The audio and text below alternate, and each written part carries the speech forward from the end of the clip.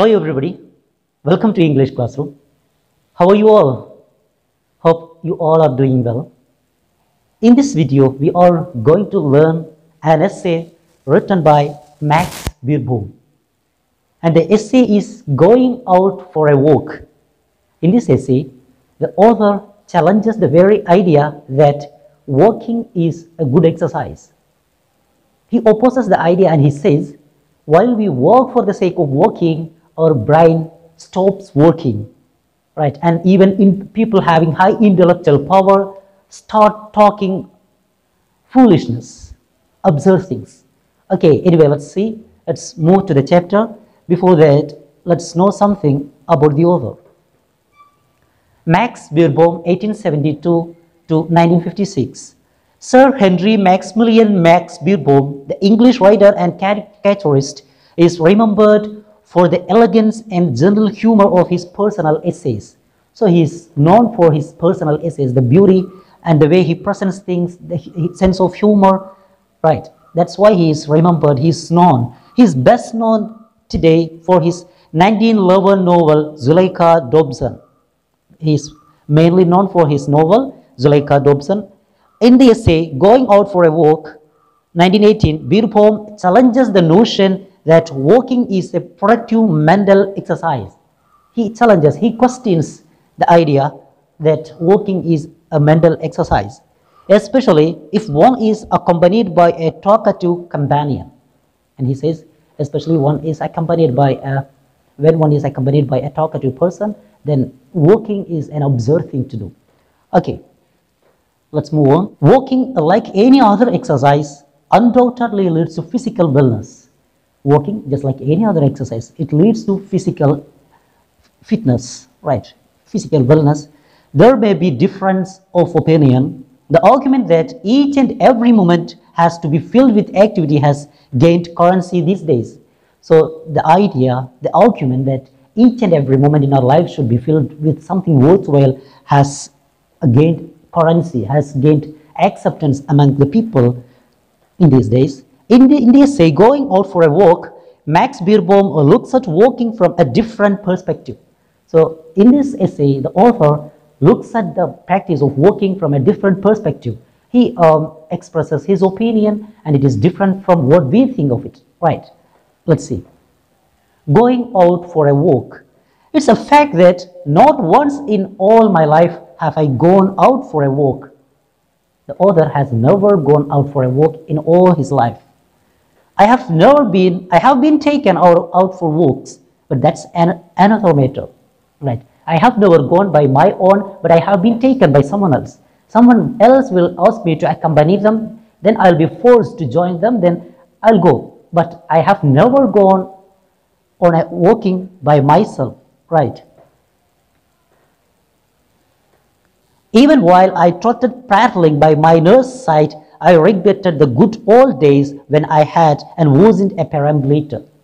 Even when I trotted, prattling, trotted means to move faster than walking, just like children do, right? When I was a child and when I was walking along by the side of my nurse, while I trotted, walked and moved faster than walking, that's what you mean by trot. Trot means move at a pace less than running, faster than walking. Okay.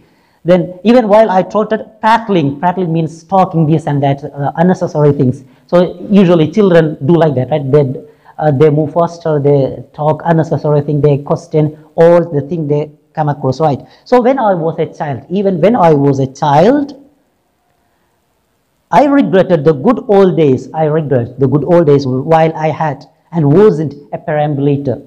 When I had a perambulator, perambulator means child carriage. You must have seen people pulling child carriage, right? Keeping their child in. So I had a child carriage and my parents used to take me somewhere they wish in the perambulator. So when I had a perambulator, I regret those days. When I had a perambulator means I was taken out for walking and wasn't a perambulator. So when you connect it with wasn't, then the meaning of perambulator is someone who walks, especially for the purpose of leisure, right? So he says, I regret those old days when I was taken by my parents outside for walking, actually I wasn't that person. I wasn't that person who liked walking. I wasn't a perambulator. And I had a perambulator.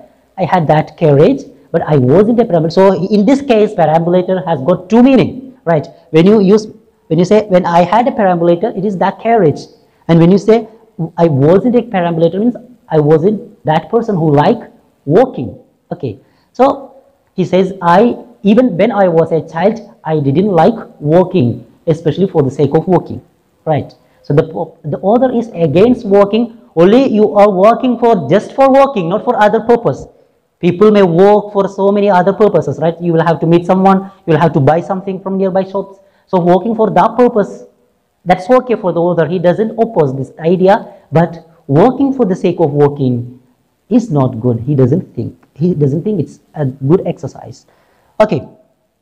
When I grew up, it seemed to me that the one advantage of living in London was that nobody ever wanted me to come out for a walk. So now, as he is living in London, now it's quite easy for him because nobody asks him to join them in their walking. Nobody forces him, right? So it's one of the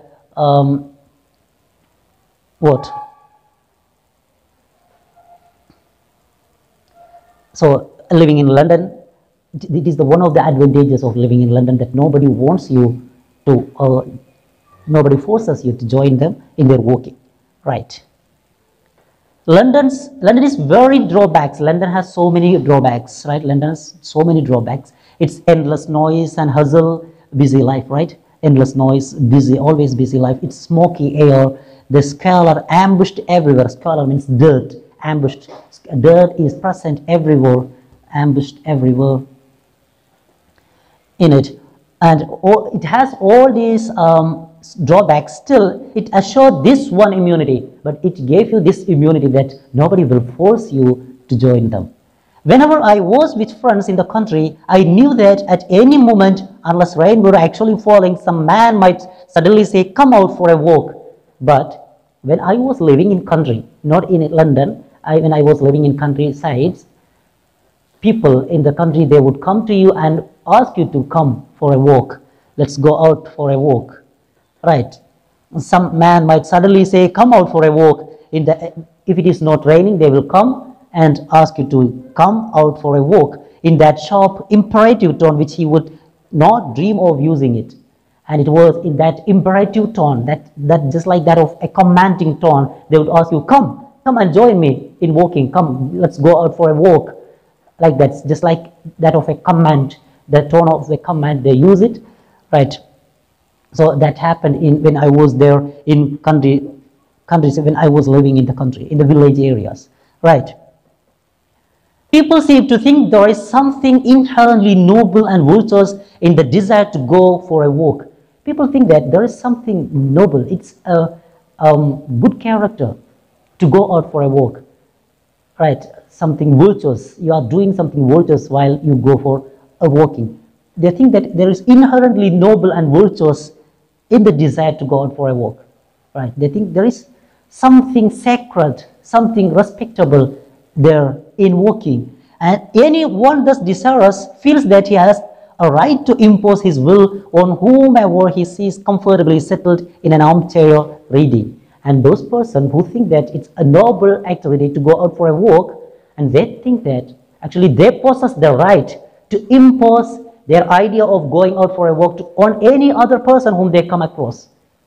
And if they see someone sitting on a chair and reading something, they would go and ask them to join. Come, let's go for a walk. They think that it's their right. And our author is totally against this practice. It is easy to say simply no to an old friend. If the person is one of your friends, you can simply say, no, I'm not coming with you. But in the case of a mere acquaintance, one wants some excuse. But those people are not from your friends. They're just acquaintance, means familiar people, not friends, right? So in the case of a mere acquaintance, one wants some excuse. So then you will have to find some excuse. If it is one of your friends, you could easily say, no, I'm not coming for walking now. You can say, but you don't have that connection and you just know each other. then you will have to find some reason, some justifications, right? Some excuse. Then one wants some excuse. I wish I could. You will have to say, I wish I could come with you, but I wish I could, but and nothing ever occurs to me except I have some letters to write. But whenever someone comes and asks the author to join them in their working, the only thing that comes to his mind was, I wish I could come with you, but I have some letters to write. I have some letters to write. That's the only thing that comes to his mind as a as an excuse, right? This formula is unsatisfactory in 3 ways, but this formula, this reason is not satisfactory at all. In three ways, it is not satisfactory, right? If you say this excuse, still they won't feel satisfied for 3 reasons. Okay, let's see what are they. The first reason why it is not a satisfactory one, it isn't believed. If you say, I have some letters to write every day, it's not believed by people, right?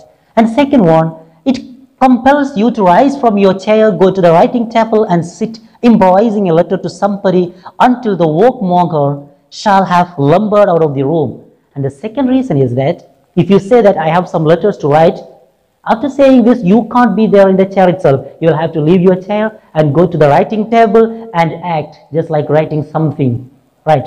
Framing some letters, right? So you will have to go to the writing table and sit improvising a letter to somebody until the workmonger, the one who asked you to come with, right? The one who forces you to join his working, shall have lumbered out of the room, shall have awkwardly walked. Lumbered means walk awkwardly, right? Shall have gone out of the room. He came to ask you to come with him, right? But if you say, I have some letters to write, you will have to go to the writing table and just begin the letter. You'll have to act just like writing letter until that person left your place, right? Just not daring to call you liar and hypocrite. And that person, the workmonger, he doesn't dare to call you a liar. Actually, he knows that you are lying, but he's not dared. He's not bold enough to call you a liar or a hypocrite. Okay. Third one, it won't operate on Sunday morning. And this reason won't operate on Sunday morning. You can't say this on Sundays because on Sundays there is no post, right? So it won't operate on Sunday mornings. There is no post out till this evening clinches the matter. Because on Sundays, if you say the same reason, they would say, today there is no post till this evening. Only after the evening the post will be working, right? Clinches the matter. Then you will have to go out for a bit.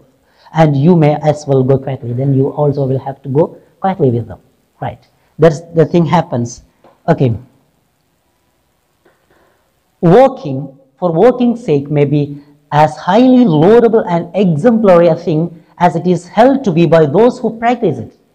Working for working's sake. That's what the author against. Working for working's sake. He's not against working for some purpose. Right. Working for working's sake may be as highly laudable, priceworthy. Laudable means something can be prized, priceworthy, laudable and exemplary a thing. Exemplary means imitatable thing. A very good example. Imitatable, right? Laudable and exemplary a thing as it is held to be by those who practice it. Then those people who practice working, they think that it is a very priceworthy thing and it's a thing that can be imitated, that can be followed by others, right? My objection to it is that it stops the brain. But the author thinks that this practice stops the brain. Your brain doesn't work while working, right? Many a man has professed to me that his brain never works so well as when he is swinging along the high road or over a hill and dale, right? Many a man has professed or has argued, claimed to me that his brain never works so well as when he is swinging along the high road. So many people claim to me that their brain works better when they are walking. Swing means brain never works so well as when he is swinging along the high road. When they are walking along the high road or move over a hill and a dale. And dale means valley. So many people claim that their brain works better when they walk by the road or hill or the valley, right? And their brain works better than any other time. This boast is not confirmed by my memory of anybody who on a Sunday morning has forced me to partake of his adventure. But this boast has never been confirmed by myself. I have gone for walking.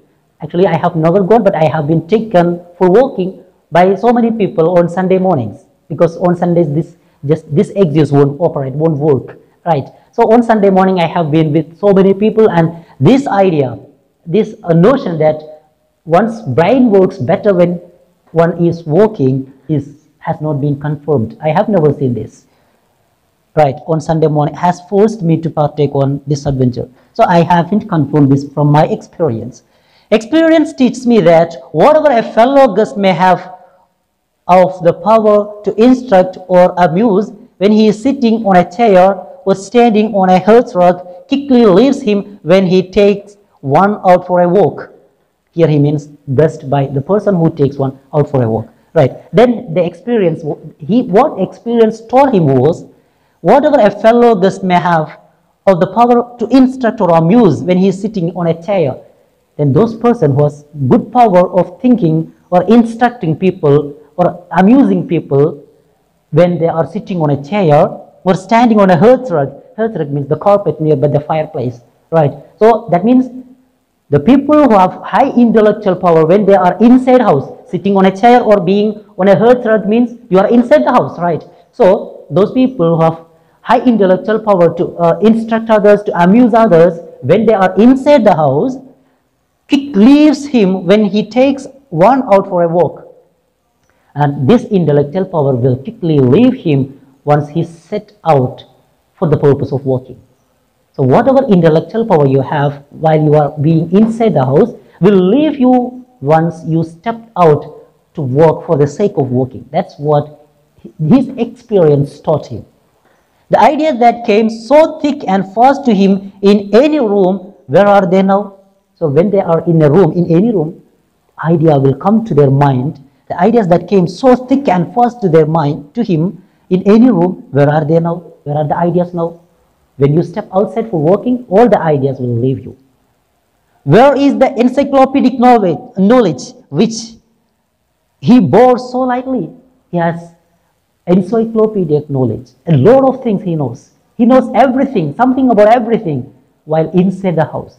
But what happens once he leaves the house? He forgets everything. Where the kindling fancy that played like summer lightning over any topic that was started. Kindling fancy, imagination, the powerful imagination he had on any topic that come across, right? Any topic started, he will have something to share about it. Where all this fancy has gone. All this fancy have gone. Where the kindling fancy that played like summer lightning that was that fast to come to him over any topic that was started, where have they gone? Once a person steps out for the sake of walking, he forgets all these things. His brain leaves him. The man's face that was so mobile is set now. The man's face, which was so active, and mobile means moving, right? So active was, once it was so active, is set now. Now it's just dull. Gone is the light from his fine eyes, and from his good eyes, the light is gone. He says that A, our host, he says that A means the one who joins him in his walking. Host, our host. The one who takes you out for a walking is guest. The one who joins him is a host by the author, his own way. Okay. A, our host, is a thoroughly good fellow. So while walking, he would say, A is a thoroughly good fellow. 50 yards further, he adds that A is one of the best fellows he has ever met. At first he says A is thoroughly good fellow. After moving a few more steps, he says A is the best fellow he has ever met. We tramp another furlong or so. We tramp, we move, we walk another furlong. Furlong is a measure for distance, right? 1/8 of a kilometer. So after moving 1/8 of a mile, right? So after moving a bit more, he says that Mrs. A is a charming woman. Mrs. A is a charming woman. So he says he talks unnecessary things which has no relevance in the context, right? Because he doesn't have to talk about A. And if still he is talking about A, he doesn't have to talk about A's wife, right? Mrs. A is a charming woman. Presently he adds that she is one of the most charming women he has ever known. And after that he adds that Mrs. A is one of the most charming women. So the pattern, the sentence pattern of the sentence, you can see moves alike, and he simply says whatever not necessary to be discussed. We pass an in, we move an in. He reads rapidly aloud to me. Then as he passes, he reads, "The King's Arms licensed to sell ales and spirit." King's Arms. So it's a shop, and it is written there, King's Arms licensed to sell ales and spirit. And it is licensed to sell ales and spirit, some kind of beer. Right. Okay. So he talks unnecessary things and he reads something that is not relevant. By this, the author says, someone who is having high intellectual power will talk nonsense things once he starts going out for a walk. Okay. I foresee that during the rest of the walk, he will read aloud any inscription that occurs. And the author foresees that during the rest of his walking, he would read whatever come across. Right? Whatever inscription he sees, he would read. We pass a milestone. He points at it with his stick and says, "Axminster, 11 miles." So as we pass a milestone, he would point to the milestone using his stick and he would read, "Axminster, 11 miles." Right. We turn a sharp corner at the foot of a hill. Then we turn a corner. He points at the wall and says, "Drive slowly." So in curves, usually they stick this signboard, right? "Drive slowly." So everybody can see that, but still he will point to that and he would read, "Drive slowly." I see far ahead on the other side of the hedge, bordering the high road, a small notice board. He sees it too. There is another notice board far ahead and he sees that too. He keeps his eyes on it, and in due course, trespassers, he says, will be prosecuted. So whatever he sees there on the road, he would take time and read it. That's why the author says, while you start walking, your brain stops working, right? Mentally a wreck. The author says he is mentally a wreck. There is something problem with him, right? Luncheon at the AS, however, salves him and floods him in full sail. Luncheon means lunch, formal language for lunch. Luncheon at AS, however, salves him. Salves means comfort him, right? Soothes him, consoles him, and floats him in full sail. That's make him move faster. Full sail is something term used with ships, right? Sailing ship, sails. So full sails mean go very fast. That's what make him move faster. Behold him once more, the life and soul of the party. So when he's inside the room, when he's taking part in a party, you can see him, he's the life and soul of the party. That means while he's inside the house, he's a great person. But what happens when he comes outside the house for the purpose of walking, he's mentally a wreck. Right? Behold him, see him, look at him, once more the life and soul of the party.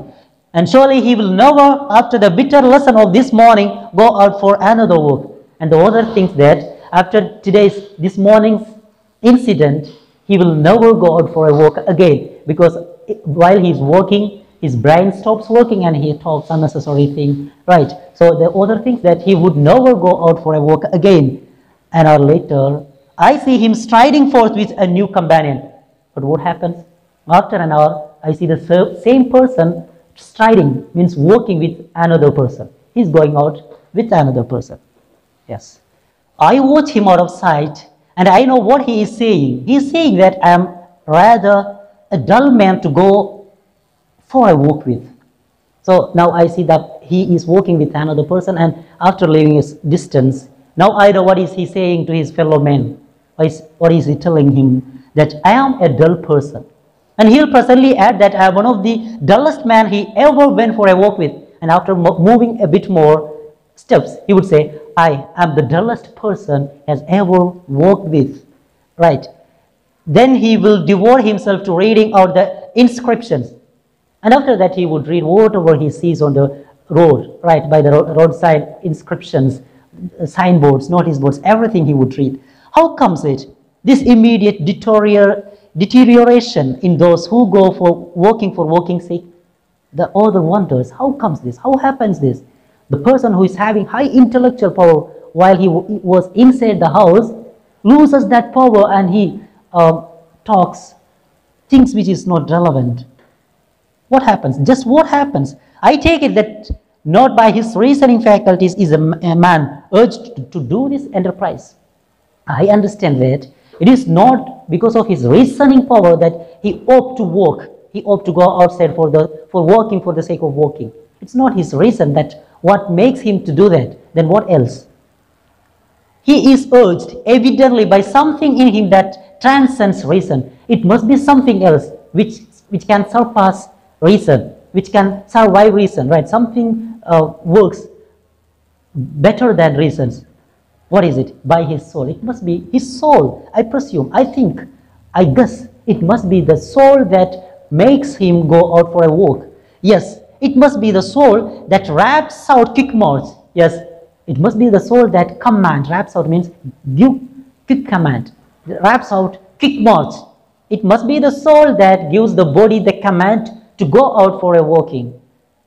Halt, standard is interposes the brain. So when the soul gives the command of quick march, the brain interferes and say halt, stop. Halt, standard is. The brain would give the command of standard is, and the brain would ask, to what destination? It solely asks the soul, and on what errand are you sending the body? And the brain would ask the soul, to what destination are you taking the body? And on what errand, on what mission are you taking the body? The brain would ask the soul. Then what would be the answer of the soul? Or no errand whatsoever. The soul makes answer. There is no mission at all and no destination at all. There is no destination, no mission. I just take the body just for the sake of walking. There is no reason for walking. Right? It is just like you to be always on the lookout for some subtle ulterior motive. Only people like you, the soul says the brain, only people like you would look for some reasons to do things. And people like me would never need for a reason to do things. We do things without having any reason. Is the answer from the soul. The body is going out because the mere fact of its doing so is a sure indication of nobility, probity, and rugged grandeur of character. And the body is doing so, the body is going out for a walk just because doing so is an indication of nobility. People would think that he's such a noble person, great person. Nobility, probity, same meaning, right? Probity is doing good things. And rugged grandeur of character. And it's roughly a great character. If some person is going out for a walking, he is considered to be having a great personality. He's a good person. Okay, rugged means rough, R-O-U-G-H, rough. Rugged grandeur means the size. Grandeur of character means good character he's having. So people would think that someone who is going out for a walk is a noble person, is a good person, virtuous one, and an imitatable one, right? Very well, Vagula, have your own Vayula. So the brain says to the soul, very well, Vagula. The brain addresses the soul by calling Vagula. Vagula means wanderer, one who goes out for walking. So very well, Vagula, very well, the wanderer. Have your own Vayula, have your own way. You have your own way, you move on in your own way, but I am not part of it. Very well, Vagula, very well, wanderer, have your own way. So he coined these words, right? It is his own words. It is just way. He added Vagula just to rhyme with Vagula. Okay. But I, says the brain says, flatly refuse to be mixed up in this tomfoolery. You have your own way, brain, you have your own way, soul, you move on, but I don't have any part to take in this tomfoolery, in this foolish act. I don't have any role to play, the brain would say. I shall go to sleep till it's over. The brain would say, I shall go to sleep till this walking is over. I won't work. Brain won't work once until the walking is over. The brain then wraps itself up in its own convolutions and falls into a dreamless slumber from which nothing can rouse it till the body has been safely deposited indoors again. After saying this, the brain goes to sleep in its own convolutions, means in its own frame, in its own shape. The brain goes to its own shape, it shrinks to its shape and goes to sleep and falls into a dreamless slumber from which nothing can rouse it till the body has been safely deposited indoors again. And the brain will be waking up. The brain can be aroused only once he got inside the house. Right? It has been safely deposited indoors again. When he came back to his room, then only the brain will be working again. Okay. Even if you go to some definite place for some definite purpose, the brain would rather you took a vehicle. Even if you are going to some particular place, you have a destination, you have things to do, still the brain would rather you took a vehicle. Brain wants you to take vehicle rather than walking. That's what the brain's attitude. But it does not make a point of this, but it doesn't forces you to do this. You are not going out just for the sake of walking. You are going out, you are working for some purpose. Still the brain would rather you took some vehicle, but it doesn't forces you to do so. It will serve you well enough unless you are going out for a walk. Brain will serve you if you are not working for the sake of working. Means if you are working for some other purpose, the brain will serve you. Right? It won't, while your legs are vying with each other, do any deep thinking for you, nor even any close thinking. The brain won't work when your legs are vying each other, competing each other. While you walk, your feet or legs are competing each other, right?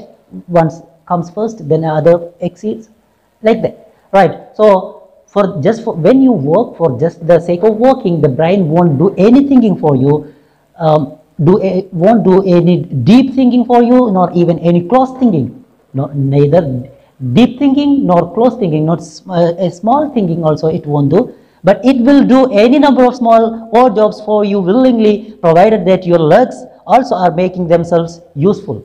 But it would do all the thinking for you if your legs are doing some useful things. Means provided that your legs also are making themselves useful, means they are using themselves for some purposes, for some useful things, to buy something, to meet some person, to visit some places. Are you going? Then your brain will assist you. It will think for you. Right? Not merely bandying you about to gratify the pride of the soul. So when you go out for a walk just to gratify the pride of the soul, soul needs you to walk, right? So you are going out to gratify the pride of soul, then I won't help you. But if you have some destination, some particular goal, then surely the brain will help you, right? Bandying means exchanging, right? Not merely bandying you about to gratify. Bandying means you exchange the legs one after the other just to gratify the pride, just to make your soul happy. You are walking, then I won't help you. I won't do anything for you. But at the same time, if you have some destination or some goal, some aims to attain, then I'll surely help you. Such as it is, this essay was composed in the course of a walk, and this essay also was composed while I was walking. But that walking was not just for the sake of walking. The author went for walking in the morning because he had something to do, right? He had something to get done. So he went outside walking, then this essay came to his mind. And at the same time, if he was going out for a walk just for the sake of walking, this won't occur in his mind. This morning, I'm not one of those extremists who must have a vehicle to every destination. I'm not that person who forces everyone, who compels everyone to have one vehicle. I never go out of my way, as it is were, to avoid exercise. I won't avoid walking just to avoid exercise. I am not against walking to avoid exercise. I am not against walking at all. Right? I take it as it comes and take it in good part. I take walking when it comes. When it is needed, I would take walking, and I would take in it good parts. Right? I don't go out for walking just for the sake of walking. That means I am not against walking. I walk when it is necessary. I take things in its good part. Those valetudinarians who are always chattering about it and indulging in it to excess, or no reason for despising it. Right. So those valetudinarians means those sickly people, person with sickly constitutions, those sick persons who are always chattering about it, who are always talking about walking and indulging in it, and they indulge in it, they do walking, are always to excess or no reason for despising it. So many people, so many sickly people, they talk about it and they indulge in walking, and it is not the mere reason to avoid walking. If don't avoid walking because people talk too much about it, you walk whenever it is necessary and don't walk if it is not necessary, right? So it's not a reason to despise it, to avoid walking. I am inclined to think that in moderation, it is rather good for one physically. In moderation, I am not extremist. In moderation, when I think in medium level, I understand that it's a good thing. It's a physically good thing, right? Rather good for one physically. Walking is good for one physically, but pending a time when no people wish me to go and see them, and I have no wish to go and see anyone, and there is nothing whatever for me to do off my own premises, I never will go out for a walk. But at the same time, no person wants to meet me, no person wants to see me, and I don't want to meet any person, or I don't want to go anywhere, then I will never go out for a walk. And if I don't have anything to do other than my premises in some distant area, I won't go for a walk. If I have to meet some person, if some person needs to me, or if I have some works to get done out of my premises, then I will go for a walk. Otherwise, I will never go out for a walking. That's what the author's view about walking, right? So it's simply against the practice of walking for the sake of walking. He thinks you can walk only if it is necessary, right? Okay, hope you understood the essay. It's humorously he looks at the practice of walking. He's such a prolific writer, and he's known for his personal essays we talked about in the beginning, and his writing is mix up of many humorous expressions, right? So read it carefully and understand, complete the works behind the lesson. Thank you for watching. Have a great day.